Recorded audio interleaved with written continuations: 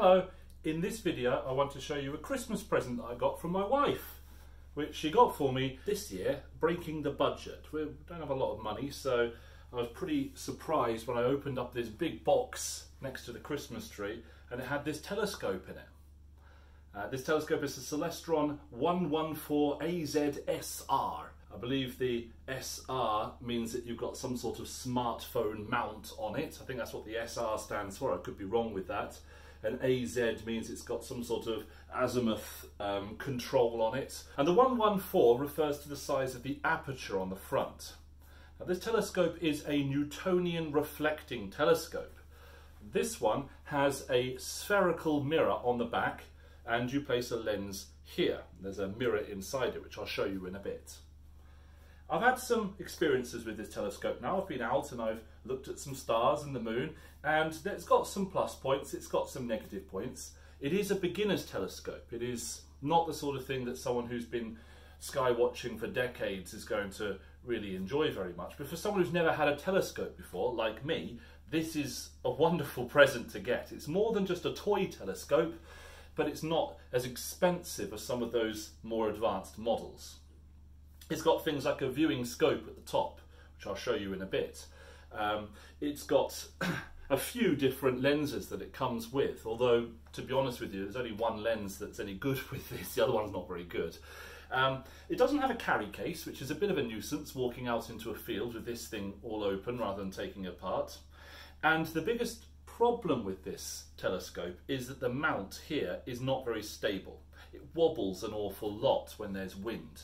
Obviously, wind affects viewing conditions in other ways as well. For example, if it's very windy, you're going to get more shimmering of stars in the sky, that sort of thing. It makes it more difficult to make your observations.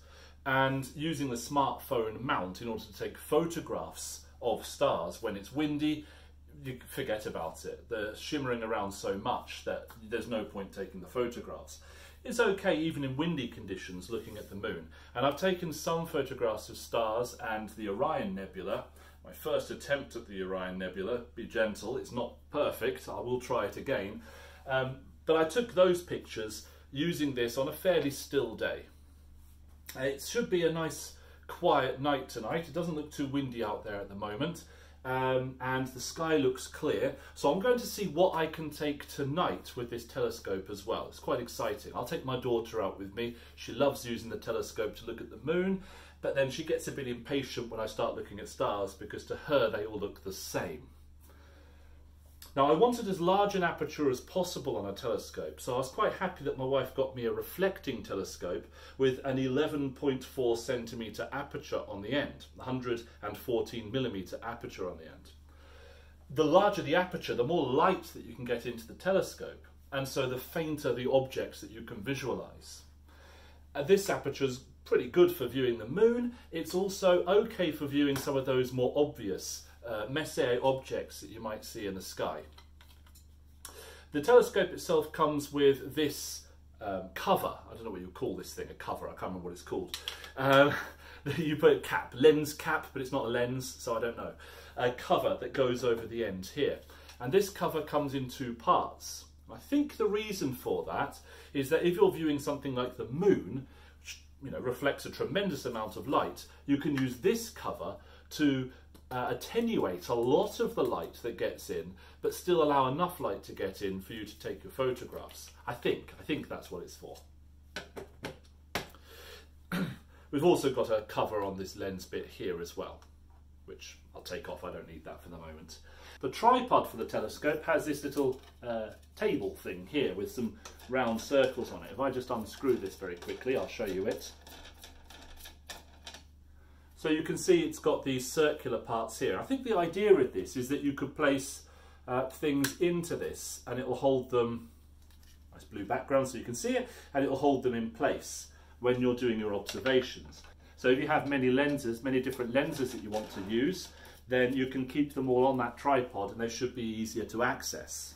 Now, the telescope didn't come with a pack with all the lenses and other accessories in, so I've just popped them in this clear plastic wallet thing, this little, I can't remember what this was for, one of my daughter's toys I think. It's transparent, which makes it easier to find things when it's very, very dark, and you'll find things in here that I imagine are familiar to people that are used to looking at the skies at night. For example, a red light, if I put this on, okay, it's a torch. It's what you get on the back of my bike. It's a bike light, but it's red, which means it should help preserve my dark adapted vision while I'm out there. Of course, as soon as I start using the smartphone, my dark adapted vision is shot because the smartphone screen emits all sorts of colours. So this thing here is the smartphone mount, which works really well. I'm using my smartphone to record this, so I can't actually show how my smartphone fits into the smartphone mount. But you can see it's got these rubber bungee parts here, and it actually holds the phone pretty comfortably in there. The telescope also comes with two lenses, and these two lenses are here. One is a 9.7mm lens, and the other one is a 26mm lens.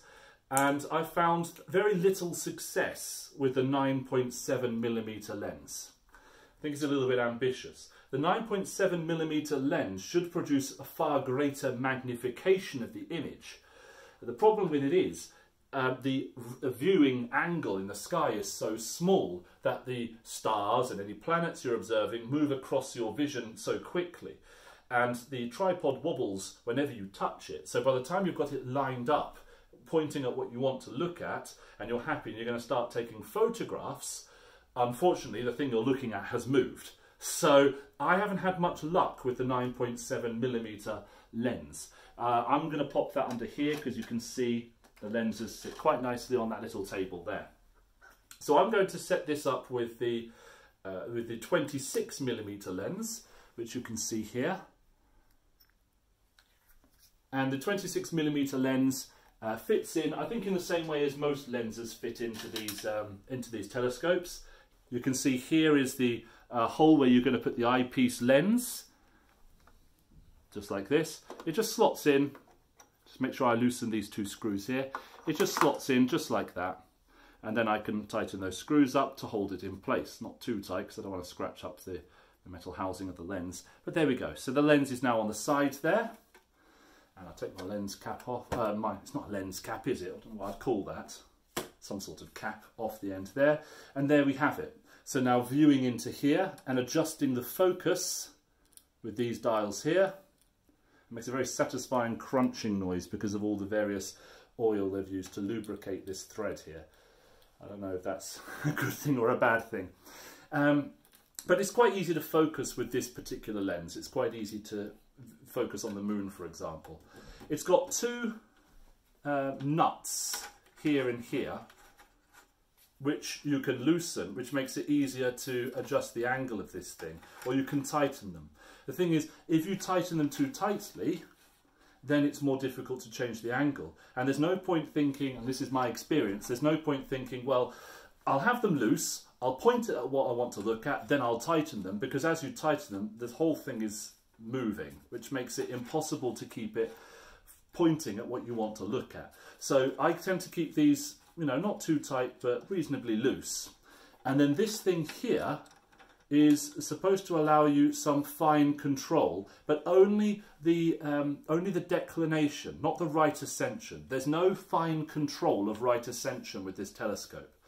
So you put it on the ground, you get it roughly pointed at what you want to point it at, then you tighten this nut here, and now if you want to adjust the declination, you turn this thing here and you can see the telescope is moving up and down. It has some fine control there. So how do you point it at the thing you want to point it at? Well, you've got this viewing scope here. And I had all sorts of problems getting this viewing scope lined up. And in the end, I lined it up during the daytime, pointing out of my window at a kite that's stuck in a tree on the other end of a field. It's about 200 meters away, maybe not quite as far as that. I lined up the middle of the eyepiece, when looking through the eyepiece, got it focused on the middle of that kite, and then I adjusted using two screws. There's one here and there's one on the bottom here. So this screw here and this screw here, and I used those two screws to adjust the viewing scope so it was pointing in the right place. To turn the viewing scope on, you can hear that click when I turned this dial. There's a dial here. And I couldn't find any real instructions for this viewing scope. I had to figure this out myself. These two screws, let's move this down. These two screws are for adjusting the position of the viewing scope. And this one was for turning it on and making the dot brighter or dimmer. Now the viewing scope itself is a red dot. And it seems that my red dot takes some time to warm up. I don't know if that's normal, but my red dot takes some time to warm up, it seems, because a few times where I've been out, I've thought, where's my red dot? Oh, it's run out of batteries, it's not working, did I leave it on? And it turns out I haven't left it on, because after a little while of waiting, a red dot appears in this viewing scope here. And I'll show you down the viewing scope when the red dot has warmed up. I don't know if this is the correct way to use this telescope or not, but this is how I use it. I look at the object in the sky that I want to see.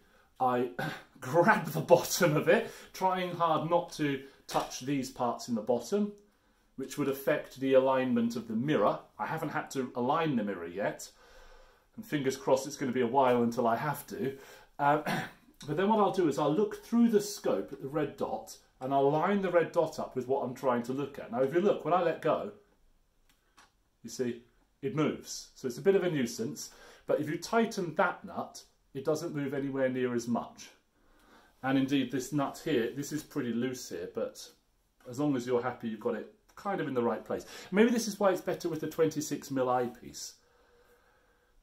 Because that little bit of movement is not as important, you can still see what you're looking at. My red dot still hasn't warmed up, so I'll wait a bit longer. So I move it around until the red dot is pointing at the thing I want to look at. Then, without touching anything, I walk around and look into the eyepiece. If I knock it a little bit, the thing I'm looking at is not in the centre of my image anymore. Well, I've just discovered it's not that it's taken the dot a while to warm up, which I thought it was because it seemed to spontaneously work. The dial itself seems a little bit temperamental. It's not great. So I'm going to go out tonight with this and I'm going to see what I can do. I'm going to see what I can see. I'm going to try to take lots and lots of photographs of the same thing. I don't know what that is yet. I'll go and have a look and see what that is. But try and take lots and lots of photographs of the same thing.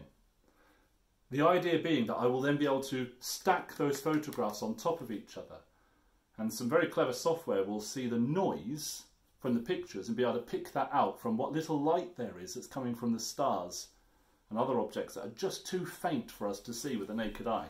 That software should be able to pick out what's signal from what's noise if it has enough data. So if I have enough photographs, all taken pointing at the same patch of the sky, it can rotate and stack those images to produce a far better quality image in the end. Well, we'll see what it looks like. Maybe I'll put a slideshow of those pictures at the end of this video. So I don't know how well this video is going to turn out. I think it might be a little bit on the dark side. But I'm out in a field. My daughter didn't want to come out in the end. A little bit disappointing. She didn't want to come out and take some photos with me tonight. So I'm out here by myself. Where am I? I'm in a field. It's very, very dark. Not much around. But if you look over my shoulder, you'll see there's quite a bright thing. That's the moon.